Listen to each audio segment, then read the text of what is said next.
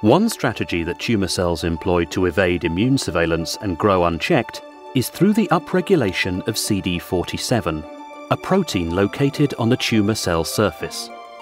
CD47 interacts with SIRPα, a cell surface molecule on myeloid cells such as macrophages and dendritic cells, sending inhibitory signals that reduce the ability of these cells to trigger anti-tumour immune responses and delivering a "don't eat me" signal to macrophages that reduces their ability to engulf and degrade tumour cells.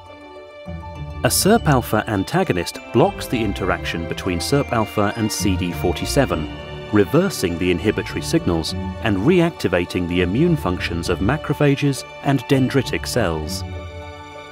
The reactivated macrophages also release chemokines and cytokines that attract T cells into the tumour microenvironment, increasing tumour cell killing.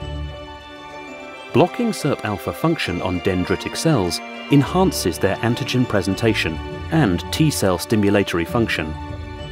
In addition to CD47, tumour cells also express other proteins, such as PD-L1, which binds to the PD-1 receptor on T cells and suppresses their tumour-killing functions, putting a brake on the anti-tumour immune response.